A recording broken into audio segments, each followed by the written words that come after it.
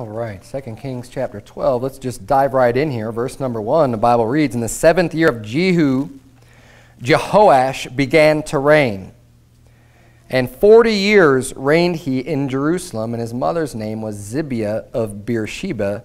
And Jehoash did that which was right in the sight of the Lord all his days, wherein Jehoiada the priest instructed him." Now, if you remember from last week, Athaliah, the mother of Ahaziah, when Ahaziah was killed, she killed all the seed royal, all the children that would have been king in Ahaziah's place. But she missed one, and that was Joash, that we're reading about here in this chapter. And he was an infant when she did all that. He was hid. Jehoiada ended up raising him. And when he was 7 years old, that's when they put the crown on his head and they made him king and they killed Athaliah, right? And they made a covenant with God and saying that, we're going to be God's people and, he's going to be a king for the Lord and all this other stuff. So that was all established in the previous chapter. Now we're going to get into the reign of Joash just in this one chapter because he dies at the end. And right off the bat, I want you to put a place in 2 Chronicles 24. Just keep a marker there because we're going to be going back and forth. There's more information. You get the full picture of everything that happens when we go back and forth between the two. And some of the things that happen, like him being killed here at the end of the chapter, we have no idea why that happens just from 2 Kings chapter 12. But we get a lot more details on that in the other chapter. But we're going to be kind of going back and forth to get the full picture of everything that happens here in the sermon tonight. So just keep a bookmarker there where we'll be flipping back and forth. Now, he started being raised when became king when he was 7. But basically, Jehoiada has been the one who's been the leader. Now, he was the priest, right? So he was raising him up, but the captain of the guard listened to Jehoiada. The people were listening to Jehoiada because he's a child, right? I mean, even though he's the king, yeah, it was monumentous, and they were going to honor him as a king, he's still not literally ruling the people because he's 7 years old. I mean, it's just not the way they do it. Jehoiada was the one that would be his co-regent, the one who would be helping him make the decisions and things like that until he got a little bit older to be able to handle it himself. That's what happened. But we see a lot of things happen in the life of Jehoash. And it's important to note, we're going to get into this later in the sermon, but in verse number 2 it says, "He did that which was right in the sight of the Lord all his days wherein Jehoiada the priest instructed him." So as long as he had Jehoiada there, as long as he was there to kind of instruct him and guide him and give him direction, he did everything that was right in the sight of the Lord. But we're going to see later, after Jehoiada's gone, that he starts making really foolish choices, and he's listening to bad counsel, and he's just led astray. But I'm going to get into all that a little bit later in the sermon. Let's keep reading here. Verse number 3. The Bible reads, "But the high places were not taken away. The people still sacrificed and burnt incense in the high places." So basically he's saying, he did right in the sight of the Lord, but the high places still existed. And you're going to find that with many people in the Bible that do great things, their heart's right with God, but they still just don't get rid of the high places. They still just lack the ability to break down the idols, to break down these places of worship that people esteem so much, these high places, where God commanded not to be done. For whatever reason, they allow that to happen, whether it's just because they want to still have some level of popularity, I don't know. Whatever the reason is, you find that with many of the kings. It's not just Jehoash, there's many of them. This is like a common thread that's just like this cancer that sticks with the children of Israel, like almost all throughout their existence, that, there's still these stinking high places here. They're getting so many things right, and God bless them for it, and God does bless them for it. But he's still just like, they left the high places. But that's a whole sermon in and of itself. I don't want to go down that path because he's one of many that did that. Let's keep reading here. Verse number 4. "And Jehoash said to the priests, all the money of the dedicated things that is brought into the house of the Lord, even the money of everyone that passeth the account, the money that every man is set at, and all the money that cometh into any man's heart to bring into the house of the Lord, let the priests take it to them, every man of his acquaintance, and let them repair the breaches of the house, wheresoever any breach shall be found. So what he's saying here is that when people come in and bring in their dedicated things, and they bring in basically these free will offerings, and they're bringing money into church, they're bringing money into the house of God, they're saying, okay, priests, you're going to take that money, and I want you to repair anything that needs to be fixed, any breaches, any holes. Oh, we got plumbing problems here. We got obviously I'm talking in modern terms, but whatever's going on in the house of God that needs to be fixed. The roof is caving in. Let's get that repaired. Let's build this place back up. Because remember, it's been dormant.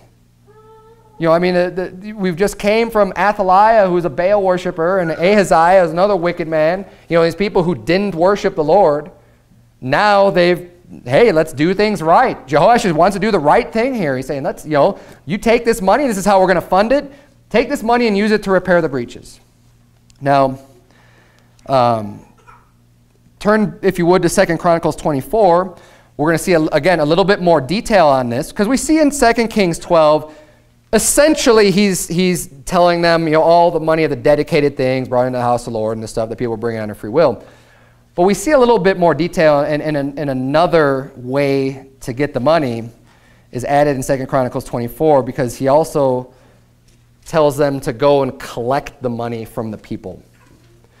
2 Chronicles 24, verse number 5, the Bible reads, "And he gathered together all the priests and the Levites, and said unto them, Go out unto the cities of Judah, and gather of all Israel money to repair the house of your God from year to year, and see that ye hasten the matter. Howbeit the Levites hastened it not.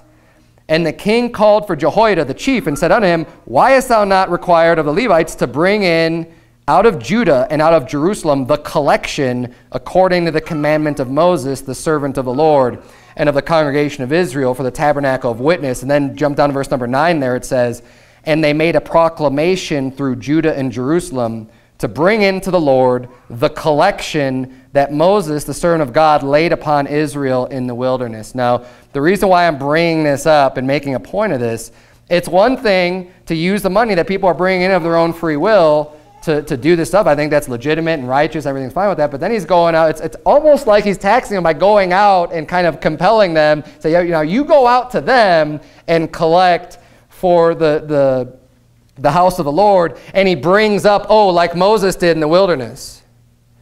But you know what? That's not what Moses did in the wilderness. Now, the reference that it's talking about, I'll read it for you, is in Exodus 25.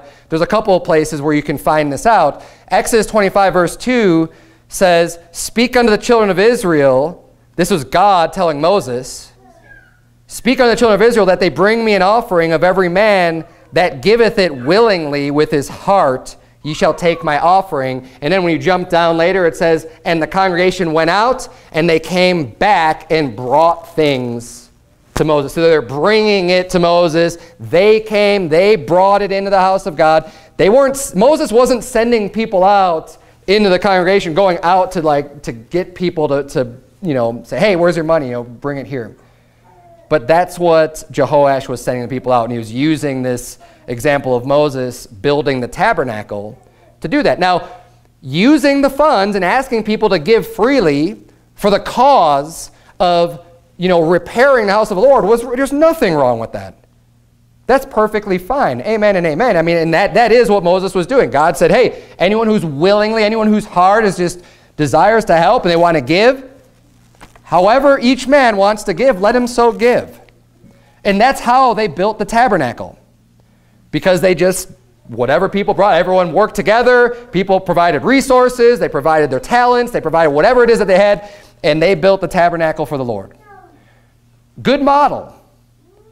And that's what he's starting to do here, but then he's like, well, go out and take it from people. See, we take an offering here. We take a collection, and part of that goes to pay for, if we have any repairs within this meeting place that we have, to pay for our rent, to pay for utility, whatever things we need to pay for. Yeah, and that comes in based off of the offerings that people give. But we're not going out and writing you letters and sending you hey, you got to give. And you know what? Some churches do that. Some churches have the attitude that Jehoash had of hey, go out into all Israel, into the cities, and get the money from them. Look, that's not the way things are supposed to operate. Just because someone does that in the Bible does not make it biblically accurate to do that. Jehoash did that, but I think he was wrong in doing that because he was quoting Moses and what happened in the wilderness, and that's not the way it went down. They brought it in. So the way that we do things here, though, well, let's get into that. I'm going to read a few more verses because I'm not quite there yet. There's another way of doing collection. I'll explain how and why we do the collections here. I don't think it's a very big deal in general about how the way we collect money and things like that, but it's a necessity. It's something that needs to be done. You know, there was a necessity here. Hey, the house of the Lord needs to be repaired, right? So let's fix this. Let's do this. Now, Jehoash didn't, you know, I mean, he had a good intent and a good heart, and he gave all these right things to do, except there was that one thing, like, no, you don't need to do that. But you know what? God doesn't make a real big deal about that in the Bible. I'm just pointing that out, that even though he did that, that's not the way that things ought to be done, I believe. Now, let's keep reading in 2 Kings 12. Verse number 6, the Bible says, "But it was so that in the 23rd year of King Jehoash, the priests had not repaired the breaches of the house. Then King Jehoash called for Jehoiada the priest and the other priests, and said unto them, Why repair ye not the breaches of the house? Now therefore receive no more money of your acquaintance, but deliver it for the breaches of the house. And the priests consented to receive no more money of the people, neither to repair the breaches of the house." So understand what happened here. The king tells the priests, he says, look, the house of the Lord needs to be repaired, and you're going to do it. And in order to do it, you're going to receive this money from the people in order to buy the resources, repair, do the repairs, and do everything done for your labor, everything else. I want you to do it. And what happened was the priests were collecting the money and not doing any of the work. Now, there's a lot of problems with that. Okay, first and foremost, there's a lot of things going on here. And then when he calls them out on it, they say, okay, well, we won't take any more money, but we're still not going to do the work. What kind of lousy attitude is that? But for one, you can see right off the bat, the priests didn't have respect under the king's commandment. Who was in charge there? I mean, the king was supposed to be in charge, right? And was he telling them to do anything that was like against God's laws by repairing the house of the Lord? No. The only thing he did tell them to do that probably they shouldn't have done was to go out and collect the money. But they had no problem with that part of it. Yeah, okay, we'll go collect some money. The problem they had was with the working aspect of it. And we have too many priests these days that like to collect the paycheck. And I was just talking about this during the announcements, right, when we're taking up our collection for our missionary that we support. Too many people want to collect the paycheck. They're willing to go out and collect money, right? These missionaries want to go out and collect money from all these churches in order for them to go and do no work and sit on the rear end and complain about how hard it is. And, oh, I got to learn the language. Oh, I've got to do this. Oh, you don't understand the culture. These people just don't want to talk to you about the gospel. And all the excuses in the world, when the real reason is that they just don't want to do the work. They don't care that the house of God is in shambles spiritually in these countries. They just care about getting paid. And I think a lot of them, if you're to say, well, you know what, we're not going to pay you if you're not going to do the work, they're going to say, okay, don't pay us, but we're still not going to do the work. A rotten attitude to have. That's wicked. Now look, Jehoiada and the priests were doing a good thing in general when they brought up Jehoash and trying to get people right with God. But when it came down to it, I mean, repairing the house of the Lord, like, why would he not do that? The priests didn't seem to care that much about doing that. And they actually seemed kind of lazy. Just not willing to do the work. Another lesson to be learned from this, though, as well, is that Jehoash was probably hiring the wrong people to get things done. If you want to get things done, these priests, apparently, they weren't handymen. Right? They might not even known how to do the repairs on the house. And they should have been able to do it. Okay, I'm not giving just a free card to the priests. But when you want to get things done, you got to get the right people for the job. Right? The priests are going to be the best at hopefully, reaching the people, in this case, performing the sacrifices, doing all the things in the service of the Lord. And if you have to hire some carpenter, some mason to get the other jobs done, then do that.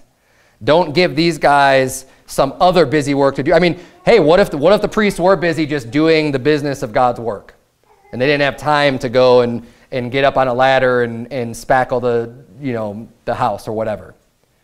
That would be acceptable. Then I would say, you know what, these guys aren't lazy. They've got their priorities right. They're not quite as focused on the building as they are about doing the work of the Lord. And that's why the disciples, you see in the New Testament, when it says not meet for us to go and serve tables. When there was a legitimate job to be done, but they're like, we're too busy for that. We're going out and preaching the gospel. We've got this other work to be done in the Word. We need to hire more people to get this other job done because the job's important. Hey, repairing the house of the Lord was important. But get the right people for the right job. I mean, the priests don't necessarily need to be going up and getting on ladders and doing that when they could be doing other things that would be more important. But hire people to get that done. And again, it's wrong for the priest to just be collecting money and sitting on it and not doing the work that you're supposed to be doing for that money. Obviously, really wicked. But if you want to get these things done, hey, get these people's priorities right and manage the people right. I think the king had a lot of problems here with leading, with delegating. He was used to taking his orders from Jehoiada from a child, and that didn't seem to stop going up into adulthood. Because if he was able to make the orders and be a good leader, the people would have listened when he told them to do something instead of just like they didn't hear him. Just ignoring the work that they told him to do. And it seemed like there was no consequence for it either. Verse number 9. The Bible says, but Jehoiada the priest took a chest and bored a hole in the lid of it and set it beside the altar on the right side as one cometh into the house of the Lord. And the priests that kept the door put therein all the money that was brought into the house of the Lord. And it was so, when they saw that there was much money in the chest, that the king's scribe and the high priest came up, and they put up in bags and told the money that was found in the house of the Lord. That means they counted it. And they gave the money, being told, into the hands of them that did the work, that had the oversight of the house of the Lord. And they laid it out to the carpenters and builders that wrought upon the house of the Lord. So now they finally came up with a new plan. They say, okay, well, here's what we're going to do. The money that's going to be used for this, we're just going to make this box, right, a lock box.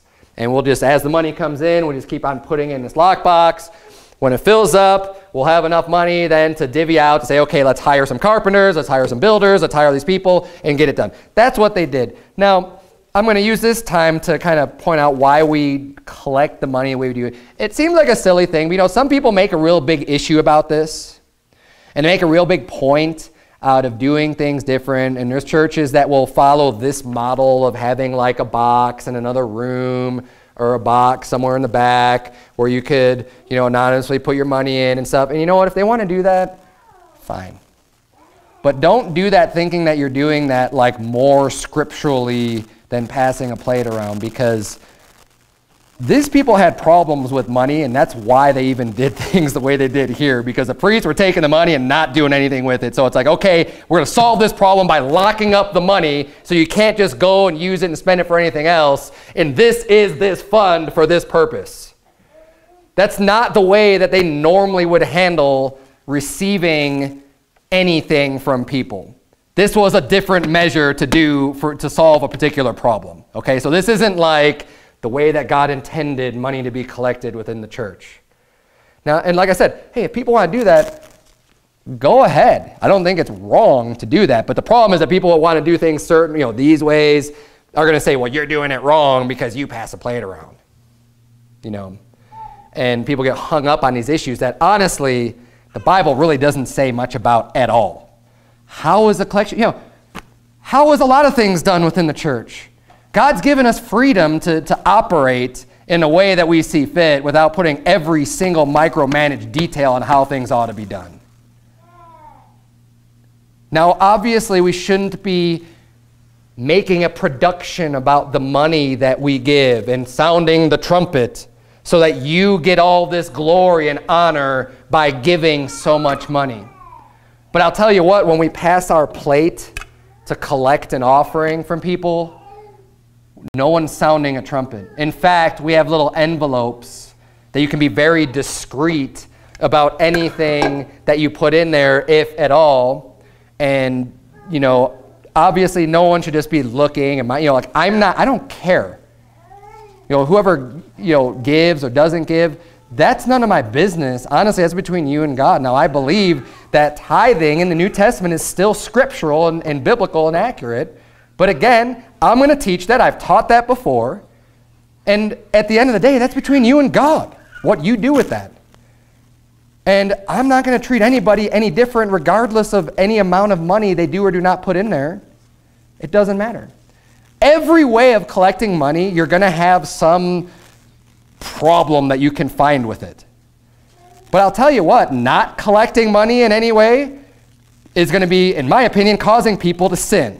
Because if you're not giving away a means to collect the tithe, and I believe the tithe is scriptural, then I'm going to be causing people to sin. So, I mean, we got to do this somehow.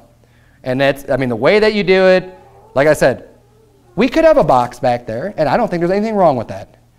But I'm not going to look down on people for passing a plate or however they decide to do some form of collection that's relatively anonymous, right? I mean, we're not just standing up and saying, I'm going to give this and I'm going to, you know, no. You give or you don't give, and it's up to you. But it's all done willingly. And I'm not mailing off a remit statement, a bill statement, like to your house and saying, okay, here's what you owe to church, you know, fill it out and give it back to us. Kind of like what Jehoash was trying to do to get the you know, hey, we've got these repairs to do. Here's your part of the bill. You know, you're all coming to church here, so you know, you get 1/20th of this. We're going to split it up evenly. I'm going to send you a bill. And that's not how it works. So, you know, like I said, it's not even really an issue to me how it's done. But I don't want people getting screwed up because there's all kinds of nonsense. You know, especially if you spend a lot of time on the internet, there's all kinds of nonsense out there, and people want to make mountains out of molehills, and especially on things that the Bible really doesn't talk a lot about. But this is one of those passages that they'll say, well, this is why you should do it this way. And that's why I'm bringing it up, because it's not that big of a deal. So we're going to continue to do things the way that we do things, and I'm sure that God has no problems with that. So if you have any further questions about that, you can talk to me after service, but you're probably not going to get anywhere changing my mind on this subject. Let's keep reading here. Verse number 12. And to masons and hewers of stone. So again, he's giving this money now. We stopped mid-sentence. So he's giving the money to those that are working in the house of the Lord, to masons, hewers of stones, to buy timber and hewed stone to repair the breaches of the house of the Lord, and for all that was laid out for the house to repair it. Howbeit there were not made for the house of the Lord bowls of silver, snuffers, basins, trumpets, any vessels of gold or vessels of silver of the money that was brought into the house of the Lord. Now, well, let's keep reading here. Verse number 14. But they gave that to the workmen and repaired therewith the house of the Lord. Moreover, they reckoned not with the men into whose hand they delivered the money to be bestowed on the workmen, for they dealt faithfully. Now, in 2 Chronicles 24, I'm going to bring up another supposed contradiction here, but it's not. What this is saying in 2 Kings 12 is that he said, all the money that was collected was given to the people who were working on fixing the breaches of the house, any repairs that needed to be done. And they're saying the money that came in, they didn't use it to spend for the utensils in the service of the Lord, which is the bowls, the trumpets, all these other things that they would use as instruments in the service of God. Okay? Now we're going to see that they did end up getting those instruments in 2 Chronicles 24. But I just want to help you to see the difference here of what it's saying. Because it said that they didn't use that money. They gave all of that money to the workers in 2 Kings chapter 12. Now look at verse 24 of 2 Chronicles, or excuse me, verse 12 of 2 Chronicles 24. The Bible says, and the king and Jehoiada gave it to such as did the work of the service of the house of the Lord, and hired masons and carpenters to repair the house of the Lord, and also such as wrought iron and brass to mend the house of the Lord. No contradiction there. It's exactly the same thing. Right? They gave the money to the workers to work for the house of the Lord. So the workmen wrought, and the work was perfected by them, and they set the house of God in his state and strengthened it. And when they had finished it, They brought the rest of the money before the king and Jehoiada, whereof were made vessels for the house of the Lord, even vessels to minister and to offer withal, and spoons and vessels of gold and silver. And they offered burnt offerings in the house of the Lord continually all the days of Jehoiada. So basically what happens is the workmen, because they dealt faithfully, the Bible says. Faithfully means they said, you know what? Here's all of this money. Get the job done and use whatever you need to use to get this work done. So they did. They used all the materials, the resources. They fixed the house. They got everything repaired. And when they were done, they said, hey, the workmen were being honest and said, okay, you know what? We didn't actually need all of this. So here's your remainder. Here's what's left, right? Because we actually didn't need all of this. You gave us too much. And then from whatever was left over, they made the spoons and vessels of gold and silver and whatever else then they had left over to do that for. But that wasn't the original intent. That's not what they paid them for. They ended up creating that after the fact, after they knew that they had some money left over. So it's not a contradiction. When you see in 2 Kings 12 that says, and they didn't use that money to do all these other things, it's because they did give all of it for the repair of the house and not for the extra stuff. They ended up being able to make the extra stuff because there was some money then left over. Now, I do want to point out when it says that they just bestowed all this money on the workmen, it says, for they dealt faithfully. It seemed to have worked out for them, but I don't recommend doing this either. There's nothing wrong with accounting for what you give somebody to do. This seems to have been a problem with them. Right? I mean, Joash was having a problem getting these priests to do the work and holding them accountable. Hey, I gave you money. Why aren't you doing this? Well, now we've got the priests giving this money to the workers and just saying, oh, yeah, just get that done. You got to hold people accountable or else you're just going to, you don't want to just be wasting the money that's brought into the house of the Lord. And this is important, especially people who are managing finances. Like, I'm managing the money that's brought into this church. This is not my money in any sense of the word whatsoever, the money that comes into this church. It belongs to God. It's given by you and by me to God.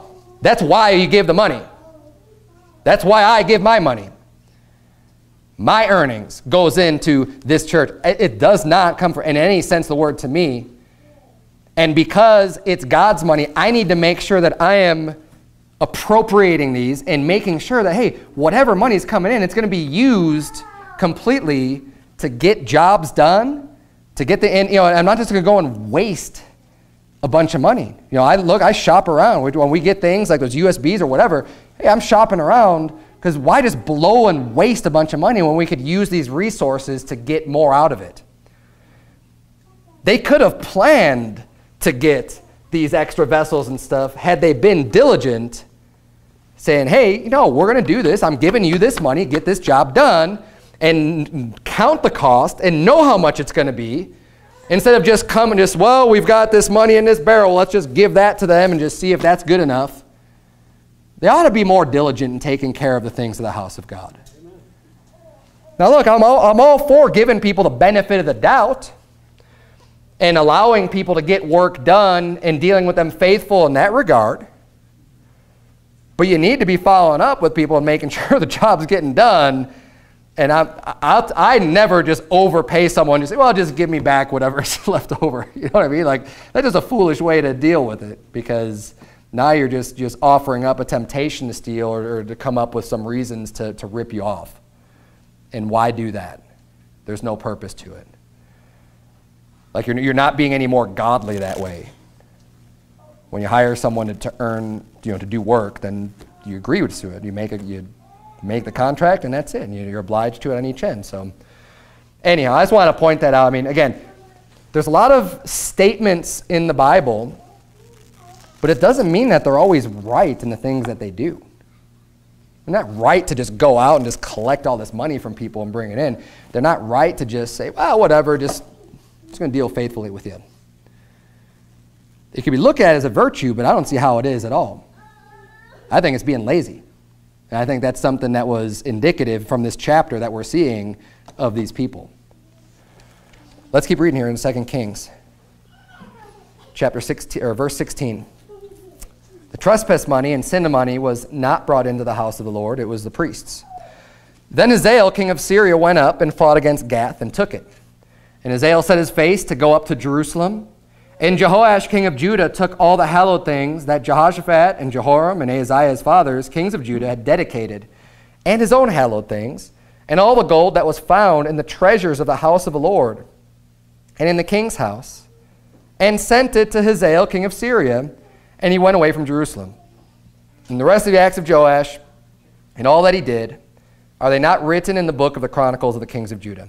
And his servants arose and made a conspiracy and slew Joash in the house of Millo, which goeth down to Silla. For Josachar, the son of Shimeath, and Jehozabad, the son of Shomer, his servant, smote him, and he died. And they buried him with his fathers in the city of David, and Amaziah's son reigned in his stead. That's the end of the chapter. Now, we're going to look at the closer look at the demise of Joash and what his major downfall was, his major problems was. We see a lot of it right here at the end. Now, the first half of the chapter, he's trying to do what's right. He's building up the house of the Lord, right? He's saying, hey, let's repair the house of God. Let's do this and get it right. And then what happens? He faces a conflict. Hazael comes up and threatens him, and he gets scared. Now the very thing, hey, let's put all this money into the house of God. Hey, let's take all this money from the house of God and just give it to this wicked person to save us, to save our own skin, instead of relying on the God that we're trying to build up his house for. Why are you putting all the money and resources to a God that you don't even have faith in? Or at least enough faith to resist the devil that's coming up and attacking you. Because he didn't have nearly the spine to stand up, or, more importantly, not just the spine, the faith that God would protect. Hey, they were starting to do what's right. Why wouldn't you rely on God?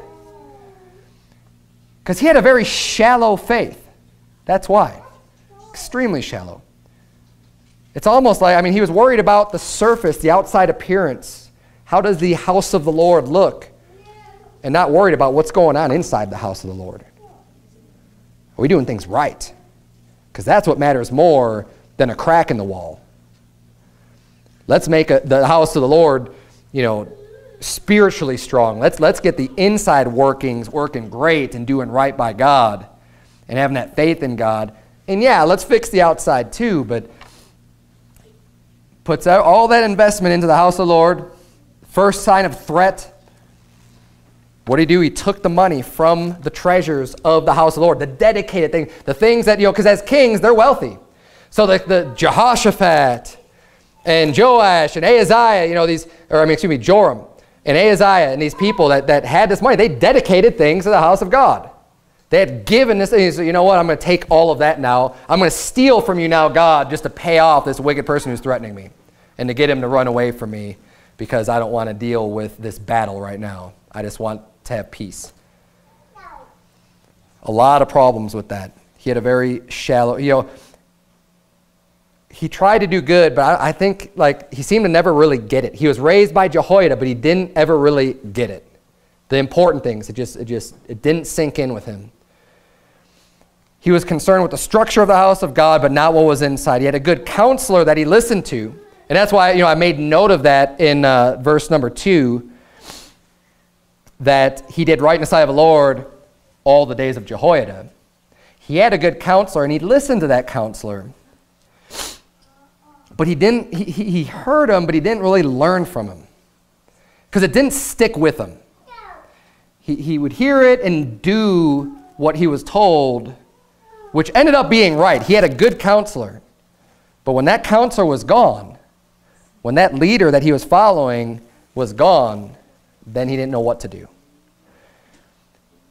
He was not a good leader himself, and he relied too much on Jehoiada to give him direction that he needed. And following a good leader is important. So I'm going to read this for you. Turn, if you would, to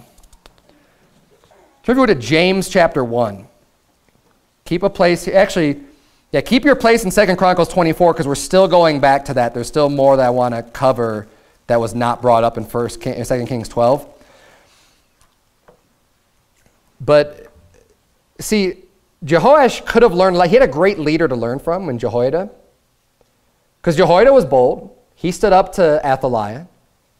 He did the right thing. And he helped out Joash so that he could do the right thing too. He was a good counselor. And following a good leader, I believe, is important. There's many places throughout the Bible and many examples throughout the Bible where you have a good leader and a good follower, and then that follower becomes a good leader, right? The Apostle Paul said in 1 Corinthians 11, verse 1, he said, "Be ye followers of me, even as I also am of Christ." There's nothing wrong with following a man if that man is following Christ. A lot of people want to talk down, oh, you follow this man, you follow that man. Well, you know what? That's fine, because the Apostle Paul said, hey, follow me as I follow Christ. So as long as is the man that you look up to as a good leader, as a solid leader, as someone who's following Christ, is following Christ, as long as they're doing that, then follow that man. Yeah, because they provide good examples. They're showing you wisdom. They're showing you how to do things, and they're leading. You can't have every single person be a leader within a group. Because if all are leaders, then there's no followers. And everyone's going to be leading in a different direction. We have churches that have leaders, but it's also important to have followers too. And it doesn't mean that the follower is less knowledgeable or is stupid or, can't think for themselves. It doesn't mean any of those things. It just means that you're falling into a position, into a role that's going to make the whole body stronger. You could be a good leader and still, when it's time to follow, you follow. You could be a good soldier and the strongest, baddest soldier, but you need to stay within your rank in order for the whole, the whole operation that's being taken place to go smoothly and to go right and to not have any problems. You can't just take over, and have these dual leaderships and split your platoon or whatever into different factions, because then all of a sudden your force is depleted, right? If that makes sense. So we all need to be able to come into a point where we could follow, but also lead. And the person that you're following, as long as they're following Christ, and as soon as they stop following Christ, don't follow them anymore. But having a leader is good. Nothing wrong with that. Nothing to be ashamed of to say, yeah, I follow this person. There's people that I follow. Now within this church, I'm leading. And I'm going to follow anyone. There's multiple people that I follow that are following Christ. Because I don't know everything. And I like to learn too. But when it comes to this place and this church, I'm a leader here. And that's the way that this church runs. So as long as I'm following Christ, then you have someone within this church to follow. Now, obviously you need to have your own faith and your own beliefs. We're not a cult. We don't believe in cults. We don't want you just worshiping a man and just doing whatever the man says. Because our beliefs come from this book. And you have to be able to understand what you believe and be able to show why you believe what you do believe from the scripture. Because this should be the authority, and this is the ultimate authority. Otherwise, how are you going to even know if a leader is following Christ? Well, you have to know about Christ. You have to know about, God's word. And you have established for yourself your faith and your belief and be grounded and founded in that truth. And that way, if a leader is gone for any reason, because lots of reasons why leaders are gone. They die for any reason. They could just die, right? Just be gone. All of a sudden, there's no more leader. They can backslide, get into sin, right? And no longer be qualified to lead. And that could be even more dangerous, because if all you're doing is relying on a leader and that leader fails you, that could overthrow your faith because you put too much investment into a man. But if you're grounded in your faith and you understand what you believe and you're firm in your beliefs based on God's word, whether the leader dies, fails you, you're going to say, well, he failed, but God doesn't fail. So I'm not going to follow him anymore. I'll find someone else who's following Christ, or I'll lead. I mean, whatever. Just this is the way, though. You can't let any of that shake you. So when Jehoiada died, see, Joash, he didn't have that firm foundation. He didn't have that firm faith. Jehoiada made the covenant with God and between the king and the people and God and the king and stuff like that. But Joash didn't really know where to stand. He didn't really know what to believe. Look at James chapter 1, verse number 22. And look, because the responsibility is on you.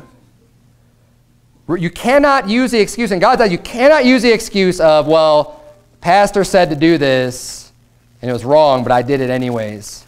And God will not grant you an excuse for you sinning because you followed a wicked leader. It's the same argument that, the popular argument of like, well, the Nazis saying that, oh, well, we were commanded to do this. Yeah, but if you're doing something that's wicked and vile and something that you should not be doing, then that's not an excuse, just saying someone told me to do it. If I tell you to go out and murder, 100 people and go out on a jihad or something, and you listen to me and do it, you can't just use it, well, he told me to do it. Well, no, you have to decide for yourself what you're going to do. Okay, now, I am going to be held responsible, if I were to do something like that, or the leader that leads you astray. Yeah, and God's going to hold them to even a higher standard. The leader, the pastor, whoever is trying to lead you in a certain direction, there is culpability there, but it doesn't absolve the other person. I mean, Adam and Eve were the perfect example of this. You have Eve blaming the serpent, right? Well, it's not my fault, the serpent told me. And then Adam saying, well, I mean, it's not my fault, she did it. Right? And they're all pointing the fingers somewhere else, and they all got cursed. God held them all responsible. So you need to be responsible for what you believe.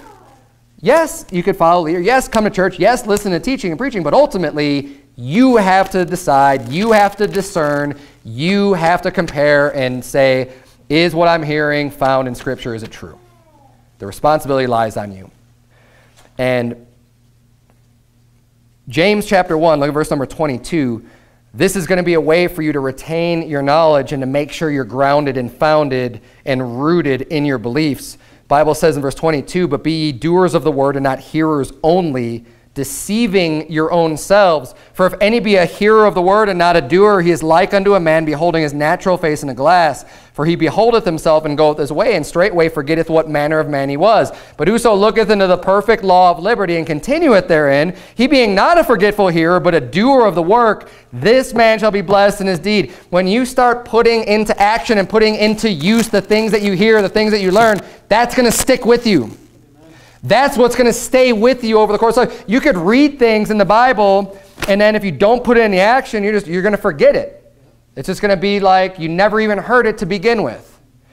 And if that's the way that you live your life, you are not going to be grounded and rooted in God's word to be able to withstand when the leader fails you, when the man of God fails you or gets into sin or something. Then you're just going to be toppled over because you haven't been putting the good words of the Lord into practice in your life and continuing to grow. And because when you grow, you don't just grow upward, you take root downward.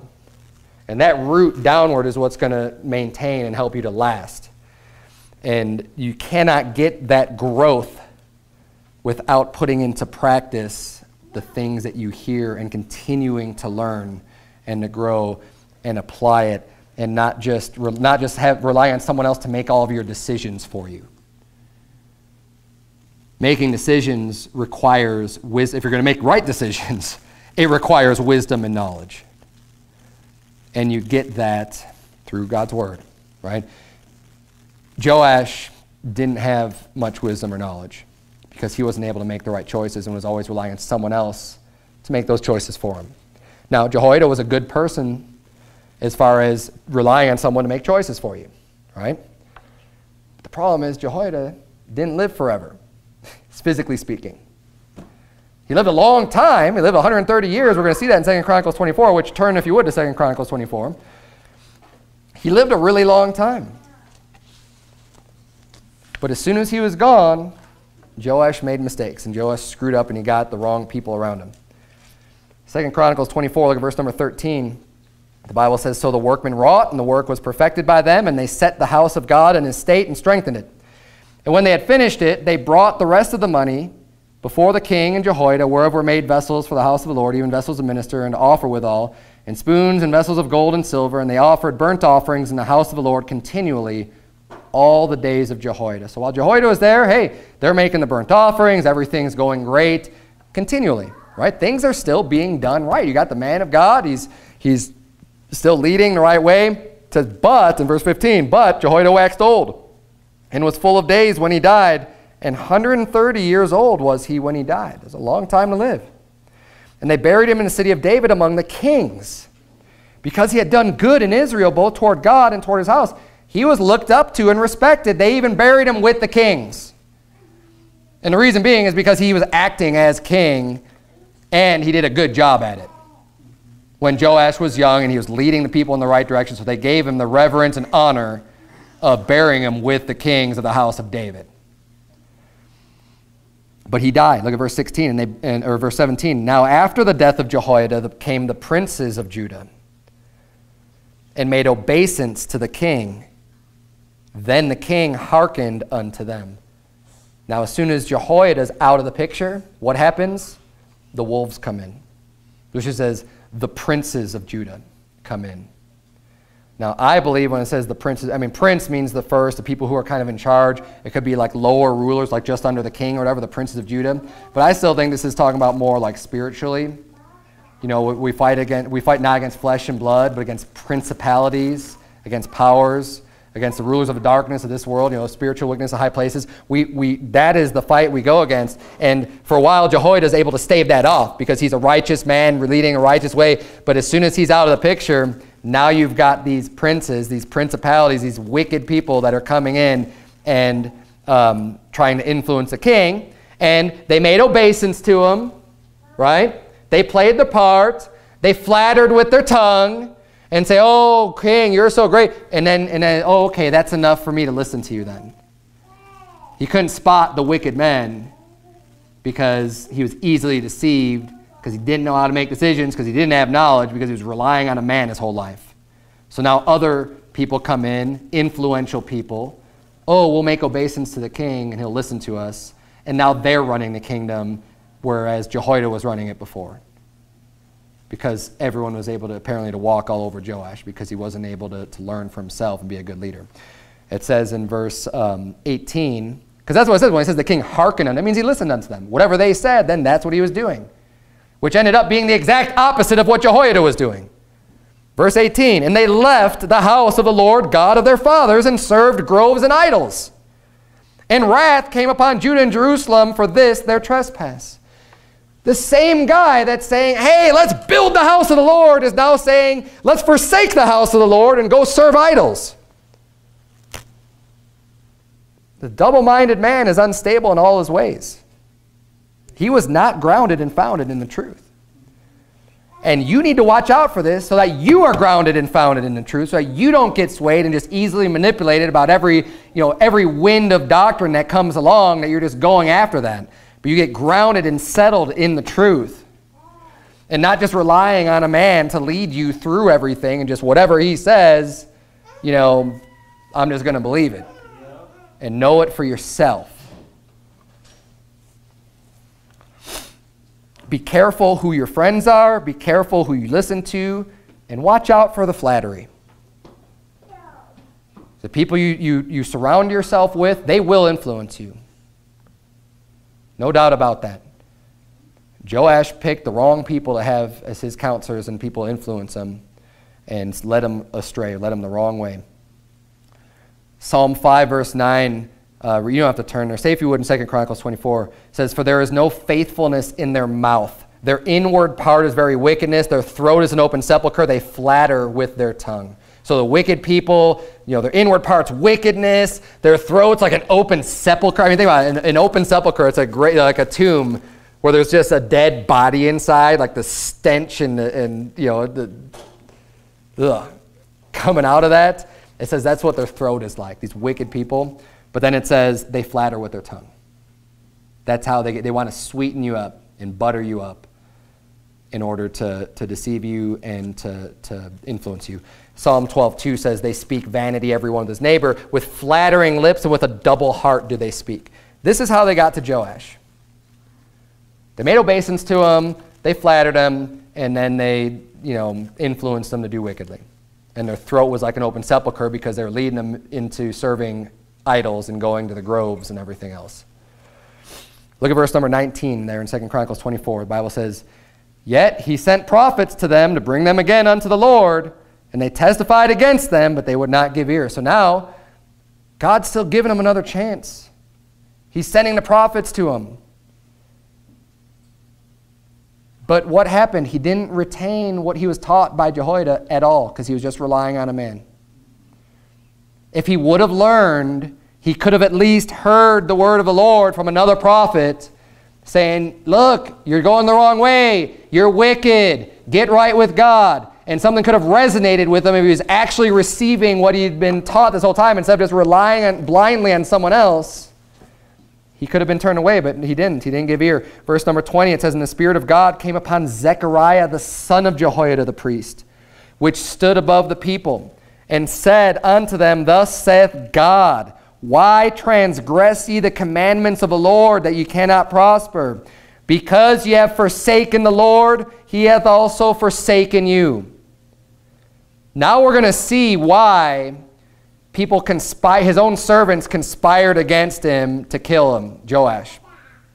We didn't learn that in 2 Kings chapter 12. But now we see here the son of Jehoiada, this important figure in Joash's life. All the way until he died at 130 years old, Joash is listening to Jehoiada. He's building up the house of the Lord. They're performing the daily sacrifices and everything else that needs to be done. Everything's going right. He dies. Now he's getting steered the wrong way.